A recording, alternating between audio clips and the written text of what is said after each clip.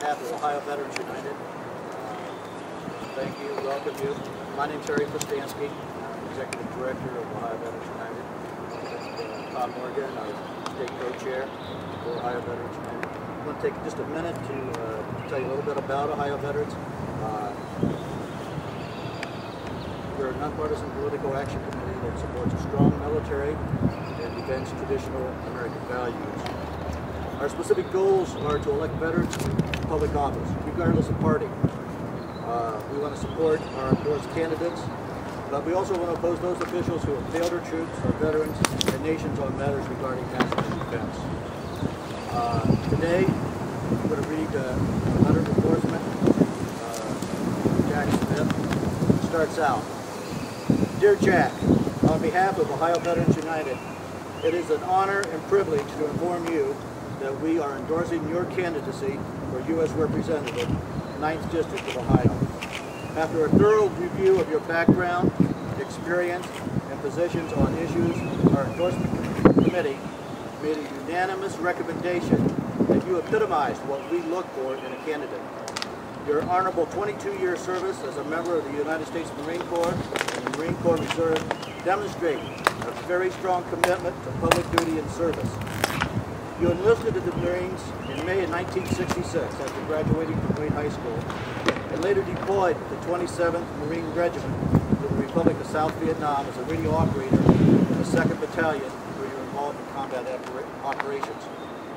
You were discharged in August 1970 from active duty, but in 1979, following the U.S. Embassy takeover in Iran, you re-enlisted in the Marine Corps Reserve and were promoted to Chief Warrant Officer.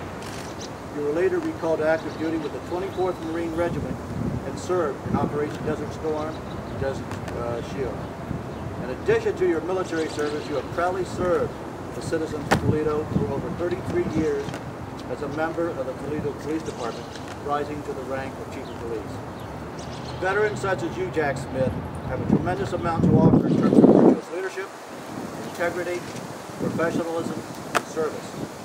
Ohio Veterans United firmly stands behind your candidacy and looks forward to the day you become U.S. Representative for the 9th Congressional District of Ohio.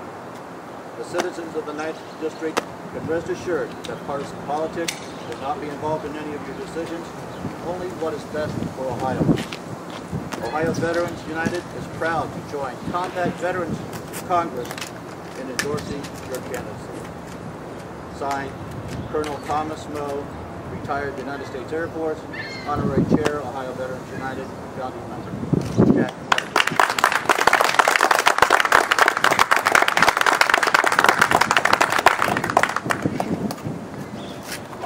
I can't begin to say how humbled I am to receive this endorsement on two accounts. The signature on this letter was for Colonel Thomas Moe. Many of you may not know that Colonel Moe was a prisoner at the same time John McCain was during the Vietnam War. He actually was a POW for longer than Senator McCain. We decided to pick a spot for this endorsement. We thought it also appropriate that we be here to honor a veteran who was actually given his life in the service of our country, and that was Officer Jake Chandler. Many of you may not know the story of Jake Chandler. In 1941, Jake was one of the first black officers appointed to the Toledo Police Department. In 1942, with the war going on, he enlisted in the United States Army. In February 1945, he was killed in active duty in Italy. For more than 60 years, we forgot about Jake. That was corrected, and we dedicated the stone directly behind me to him about 4 years ago. It's a salute to his service and to all veterans who made that final sacrifice. I'm humbled to be in the presence of Jake Stone. I'm incredibly honored to have this letter signed by Colonel Moe. I will guarantee you that you will always receive my best, and continue to get my best if I'm elected to the 9th Congressional District. Thank you very much.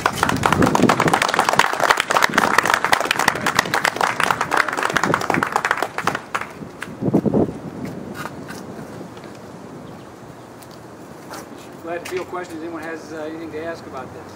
I'm proud. Since this is a military related event, comment on the Iraq War, your opinion on the Iraq War. You'd be elected as a member of Congress, so it might be the type of thing you have to do. We have an absolute responsibility, and it goes back to our original documents, to provide for the common defense. I believe that we have done that. Our military services have done that and done us proud by that service, not only in Iraq, but in the other areas around the world, in Afghanistan, before that, in any number of conflicts. We should be grateful every day for two things. We were born American, and we have the finest military services in the face of the earth.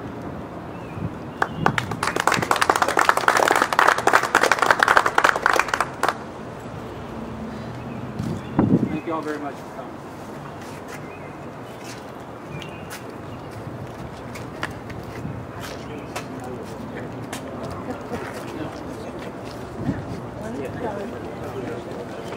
Yeah.